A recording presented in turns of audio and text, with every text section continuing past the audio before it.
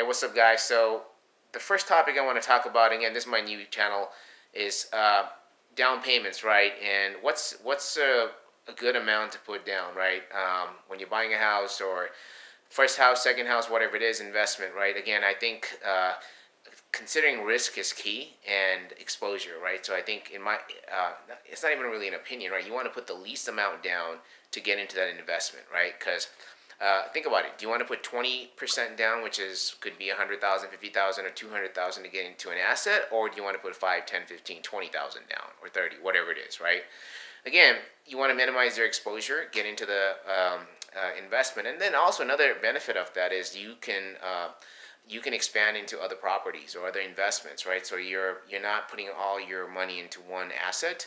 You're diversifying, right? And you're protecting yourself, and you're actually creating more profitability, because the key thing is getting that your hand on that asset. So there's no need to put all your money to get that. Put the minimum amount down, get the asset, move on.